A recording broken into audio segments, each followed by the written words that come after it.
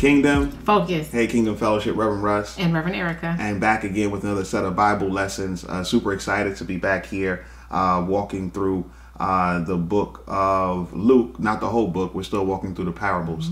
Looking at Luke chapter 18 and starting at verse 9. And it says, to some who were confident of their own righteousness and looked down on everyone else, Jesus told this parable.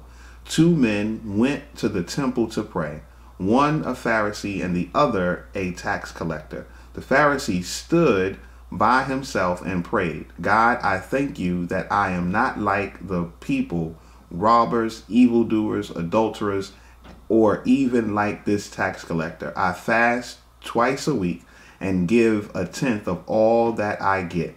But the tax collector stood at a distance. He would not even look up to heaven, but beat his breast and said, God, have mercy on me, a sinner.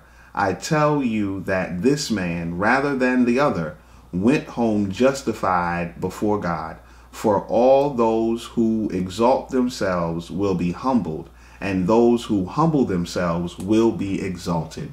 You really don't have to explain this scripture. You see what Jesus is talking about. He's saying that when you think you're all that, you really aren't. And when you know you aren't all that is when you really are justified in the eyes of God. The question that I'll ask for you to think about today, think about this week, think about as you continue to sojourn through us talking about serving and talking about important ways to serve is, how do you view yourself? Do you know that you are actually, the question is how do you view yourself? And then I'm going to ask you the question. Hopefully, you know that you aren't as good as your position is right now, that God treats us better than we are, and that we ought to humble ourselves and know that if it had not been for God, we wouldn't be where we are right now. But really think about it and really question for yourself, how do you see yourself? How do you see what God is doing in you? And are you this Pharisee, or are you this tax collector?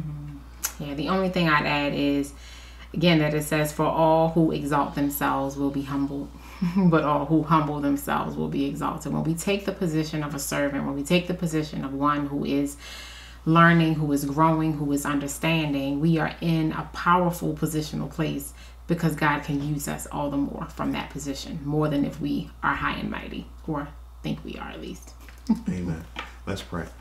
God, we thank you now for this time and this moment. We thank you, God, for the reminder of how you've called us to be humble, God, how you've created us to be humble, God, how we know, God, that if it had not been for you, God, we wouldn't even have the position that we have now. So, God, allow us not to take it for granted. Allow us not to expect it, God, but allow us to humble ourselves consistently before you. Pray now, God, for our brother, our sister, God, this your son and your daughter, God, who are watching, God, maybe even sharing this, God, with others, God, that you will continue to have them ask the question, God, to have them answer the question as well. God, how do they see themselves, God, knowing that we should see ourselves, Lord God, in a place of servitude toward you. God, we thank you and we love you. In Jesus' name we pray. Amen. Amen. Be sure to like, share, subscribe, hit the notify button so that you are abreast of all the lessons as they are made available here at the space that you found us. We hope that you'll continue to grow with us as we all seek to remain kingdom focused. God bless.